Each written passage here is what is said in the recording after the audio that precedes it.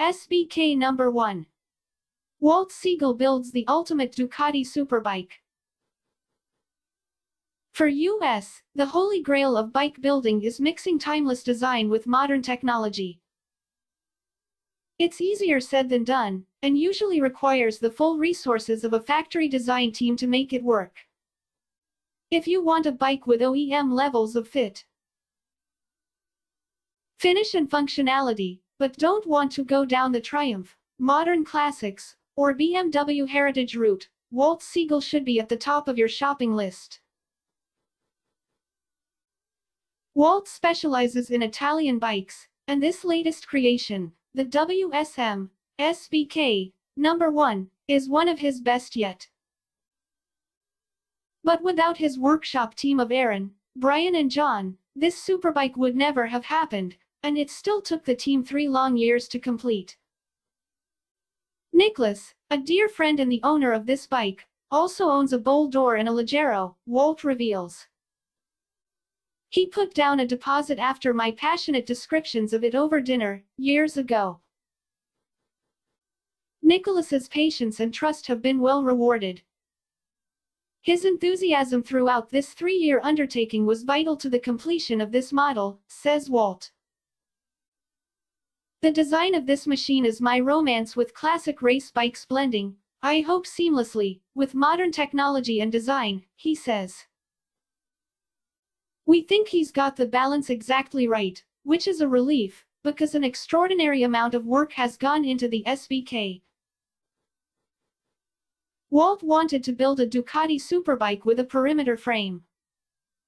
And just to complicate matters, the frame needed to accommodate 2 different Ducati engine configurations: the air-cooled 2-valve, and the liquid-cooled 4-valve. I wanted to hold on to what is so dear to most Ducatistas, says Walt. The trellis frames, the rattling dry clutches, the torquey thrust of the long-stroke motors. It's a visceral experience. Granted, all this involves the rider much more than other brands. Ducatis are kind of tender but very powerful at the same time. It's that special sauce. They talk to you. They have a way of needing your attention when you ride them. They make you feel good. So I wanted to hold on to all of this. As you can imagine, the aircraft spec chrome moly frame has involved more man-hours and brainpower than most complete custom bikes, but it's given Walt a solid foundation for future superbike builds. It was paramount to build the bike as light and strong as possible, says Walt, using as few parts as possible. Most bikes have a steel subframe with a separate seat and tail section, but the subframe and tail here are one unit, made out of structural carbon fiber and weighing, unpainted, 1.8 pounds. That's just over 800 grams. The geometry is based on World Superbike norms, to ensure precise handling and track-ready dynamics. The combination of suspension components and geometry numbers is fully adjustable, Walt notes. It allows you to go from street racer to a really quick steering scalpel for the racetrack. The machine shown here has 2-valve power, but this is no off-the-shelf motor. Walt surrounds himself with a team of like-minded, perfectionist collaborators. So the motor was built by Bruce Myers Performance, one of the best Ducati engine builders in the States if not the world. It's a hybrid, says Walt. The engine has an air-cooled top end with redesigned, CNC machined combustion chambers, plus oversized titanium valves, race cams, and short-sleeve Mayhel pistons on top of titanium rods. The bottom end is from a 4-valve 1098, balanced and lightened with a polished, stainless crank. The exhaust headers are custom-made from stainless steel, and terminate with a pair of very sleek titanium mufflers from Aran. Waltz designed the airbox and the intake tubes hidden inside the fairing, to save weight, as well as maximize flow. So they're crafted from carbon fiber, instead of injection molded plastic, and the floor of the tank functions as a lid for the airbox. It helps keep the weight of the superbike down to a remarkable 340 pounds, 155 kilos. That's fractionally lighter than Ducati's current MotoGP bike and about 24 pounds, 10 kilos lighter than even the 1098R showroom bike. Custom electronics keep the engine in the sweet spot. There's a Ducati AQ, but with WSM-specific programming, hooked up to a race-style wiring harness. Modern niceties such as traction control and clutchless quickshifting are all present and correct, and track riders will enjoy the data acquisition system. I designed the bike from the ground up for high-output engines, says Walt.